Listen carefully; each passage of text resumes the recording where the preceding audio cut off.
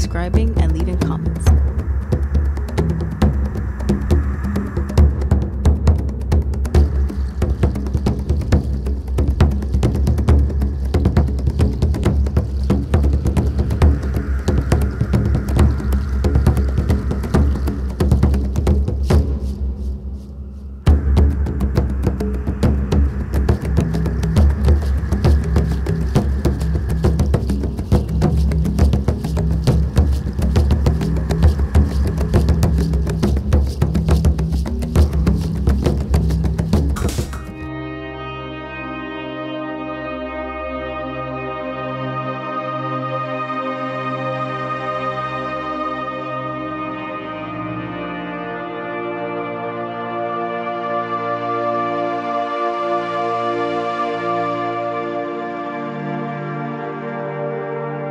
Charles Edson is a Bigfoot hunter.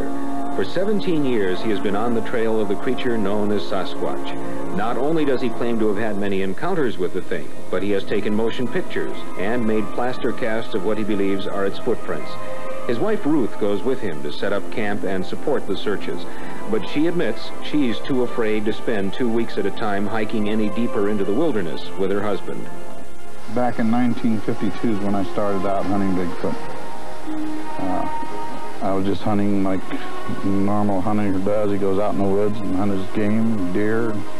I hunted a lot of cougar and bear, and then I run onto these tracks, large tracks that were at the time about 18 inches long, and that kind of fascinated me. And I thought it was a hoax.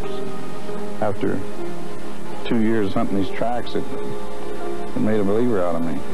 If you've seen a photograph or a motion picture of Bigfoot, chances are it was the one released in 1967 by Californian Roger Patterson. The film you are about to see, to our knowledge, has never before been broadcast.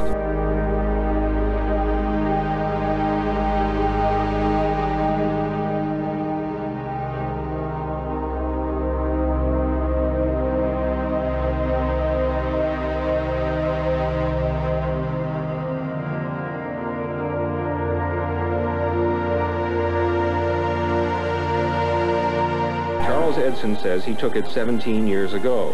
Why has he kept it secret for that long? Well, he explains that he feared that kind of publicity would have filled the forest with amateur Bigfoot hunters and ruined his chances to further study the animal. But since he has been unable to find the creature in recent years, unable to get any new evidence, footprints, patches of hair, or reports of other sightings, he's decided it's time to let the public in on his search, in the hopes that others will share information. So he's given us this film. I used to be real scared. When I first started hunting them, I carried a weapon, even with me a gun.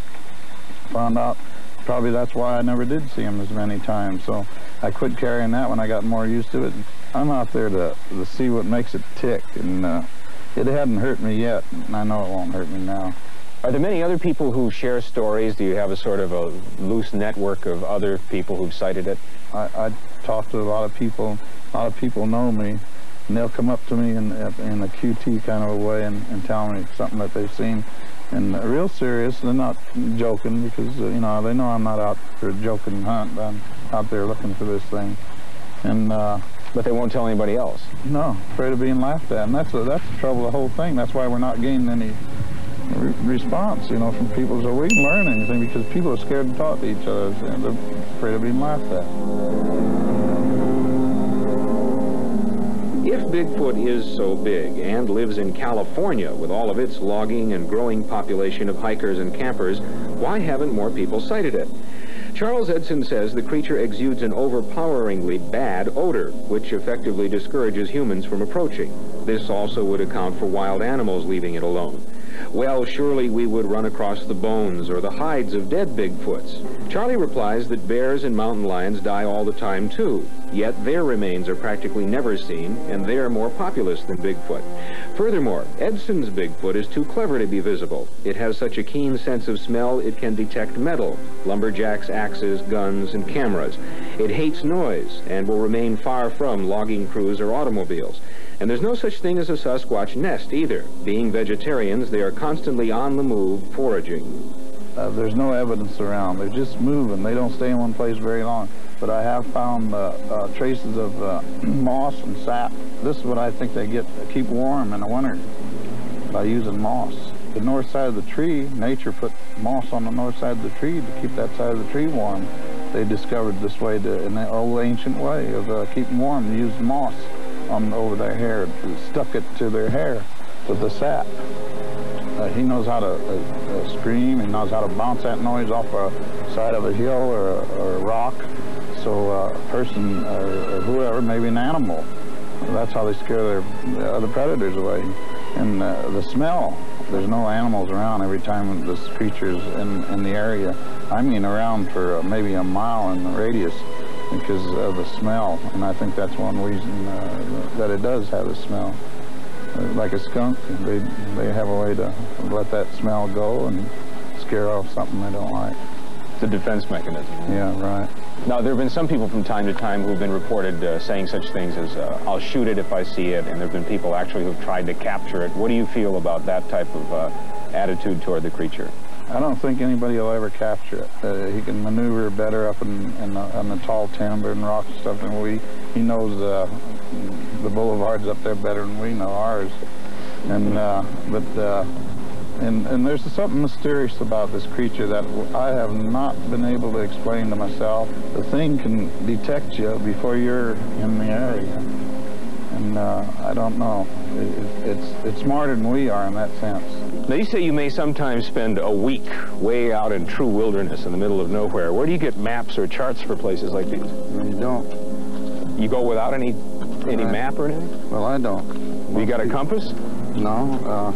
Most people do, but I don't. No compass, no map? No, it's just something else you have to carry. What about a hatchet, maybe? No, I don't carry a hatchet even. I carry a little pocket knife. Well, we didn't see any sign of Bigfoot when Evening Magazine went on a hunt with this woodsman. We do not even know that the creature exists. But we do know that this is one heck of a woodsman. Part Indian, with an iron constitution, there's no doubt that he could survive weeks in the wilderness. And we do know that Charles Edson will probably spend the rest of his life out there in search of Bigfoot.